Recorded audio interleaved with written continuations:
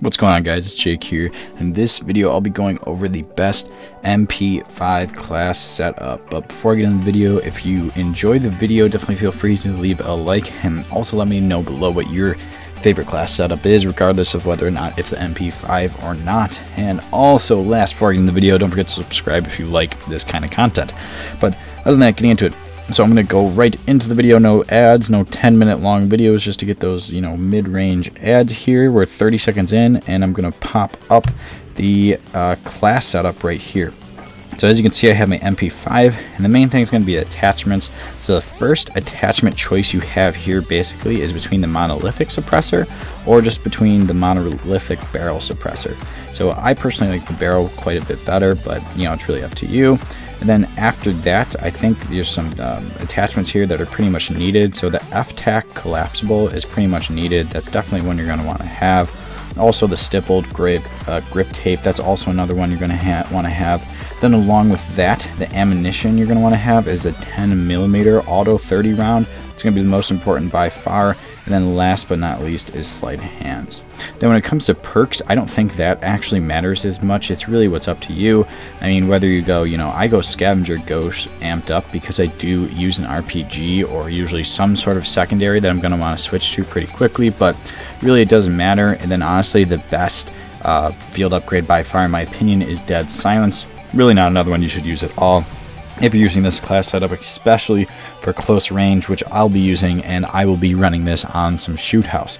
So overall, I mean, I think all those attachments are pretty important, like the ammunition, the sleight of hands, and no sight I think is important. I don't really use a sight. I think having a sight on it kind of defeats the purpose of, or really hurts you a lot, I should say, because you don't have that fifth attachment slot, whatever it might be. So I think the suppressor is your choice, whether you want to just do the normal monolithic suppressor or do the one that's the barrel mod. It kind of depends. I mean, if you're like leveling up the gun like somewhat recently, like it's not high level, you might have to just choose the lower level option, which I believe is the normal monolithic suppressor. But anyways, gonna get into some gameplay here, and the gameplay is just me using the MP5. So with the MP5, like I said, this gun is probably the best submachine gun in the game by far. And I also guess I forgot, I do use the Stim and C4, which I think are two pretty useful attachment, or not attachments, the most useful lethal as well as non-lethal thing you can use for it.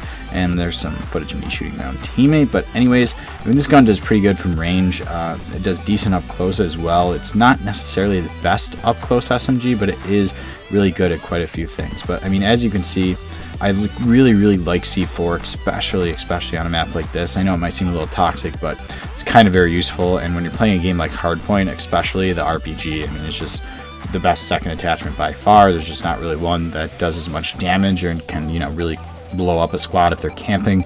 I usually, as you can see in the gameplay as well, I tend to use my explosives more for people who are camping like on the bomb or wherever else. But I mean, this thing just melts. I mean, it really doesn't, if you're on a one-on-one gunfight, there really aren't a whole lot of other guns that are going to kill you if you shoot first, unlike some of the other guns in the game. I don't know if it actually has the highest kill, or the highest fire rate or kill speed or anything like that, but it is, I mean, it is pretty good. It really is solid. And I personally like, perk wise, I do like scavenger quite a bit. You definitely could mix it up with some other perks, like restock is a good one as well instead of ghost, just because if you're using some sort of lethal attachment, like right here, I kind of get in a situation where I'm pretty much dead. Like I didn't really have much I could do right there because I didn't have any sort of explosive, and there was a claymore right there, so I couldn't shoot the claymore, so that's kind of annoying. And one thing I also really like the RPG and the Claymore for is for those annoying situations where you are pretty much in a spot where there's a Claymore in front of you, there might be someone else behind you, you can't really kill the Claymore, there's nothing you can do, and the only thing you really could do is blow it up with an explosive because it's not in a spot where you can actually hit it. So that is definitely something I like to do. But other than that, guys, it's really it for this video. So I'm going to let the gameplay play out a little bit here. I might speed it up, cut to some kills, kind of show you how good this weapon actually is. But other than that, guys, definitely let me know in the comment section what you think of this video. If you think there's any attachments, any better guns than this, definitely let me know. I think by far this is the best SMG by quite a bit. And I haven't, used all of them a ton yet, but honestly, that's just because this one's so much better than all the other ones in my opinion. But other than that, guys, definitely feel free to subscribe to the channel if you're into Call of Duty, gaming, that kind of content. I post all that kind of stuff. But other than that, thanks for watching. Gonna let the gameplay roll out here.